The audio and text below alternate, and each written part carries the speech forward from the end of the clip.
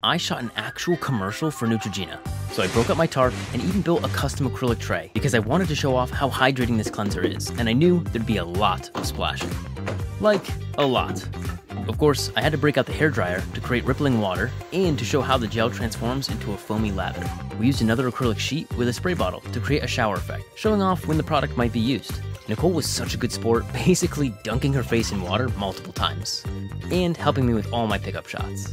I have you all to thank to be able to work on a project like this. And without further ado, here's the final video. Get it.